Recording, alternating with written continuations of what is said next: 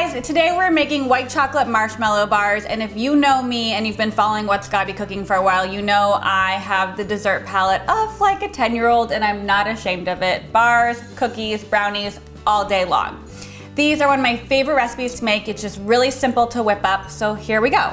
Look at my new pots and pans. They're very shiny from my favorite place on earth, Williams-Sonoma. We just have a little bit of vegetable oil in here, so we're gonna put this over high heat and we're gonna pour some kernels right into the pot, put the lid on, and then we're gonna give it a little bit of a shake, and then it's just gonna kind of do its thing. We'll continue to shake it so it's evenly popped and perfect, which I have to tell you is one of my favorite things about these pots. There are no hot spots, so making popcorn is so easy. All right, that is just gonna do its thing and we'll start hearing it. Meanwhile, I'm gonna melt a little bit of white chocolate.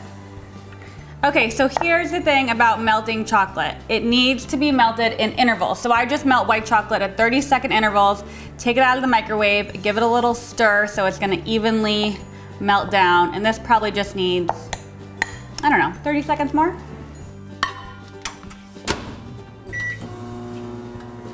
All right, this is perfect. Look, it's perfectly smooth, and we're just gonna let this sit here for a couple seconds until our popcorn's done. Popping popcorn is literally one of my favorite sounds in the kitchen. Like, some people like to fall asleep when it's raining. I think I would like to fall asleep to popcorn popping. It's just like very soothing. Okay, moment of truth. Oh, I'm perfect. All right, so our white chocolate is just gonna get drizzled right on top of the popcorn, and we're just gonna toss it up while it's still in the pot. Give it all a mix to combine.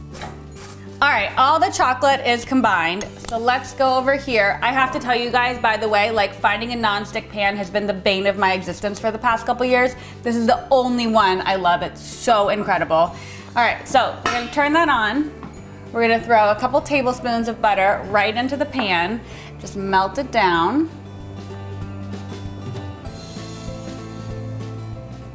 All right, that's mostly melted, and we're just gonna dump 16 ounces of marshmallows into this pan, and while the butter finishes melting, these are gonna melt down. We want it to be super smooth.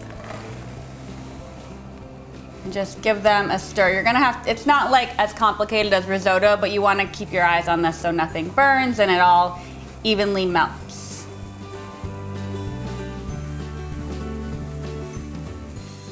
All right, so while those marshmallows are just finishing up, I'm gonna pour a ton of sprinkles on top of the popcorn now that the white chocolate's cooled a little bit. You can see the marshmallows are perfectly smooth. I turned the heat all the way off, and we're just gonna take this and pour these into the marshmallow mixture.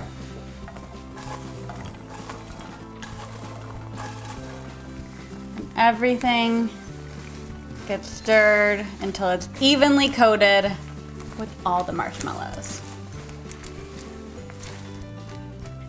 All right, and then I just have like an 8x8 or a 9x9 little baking pan, and we're going to just pour this whole mixture into here. I sprayed it already with non-stick spray, which is muy importante because marshmallows stick. Look at that. It just glides right out. I may or may not lick that clean later.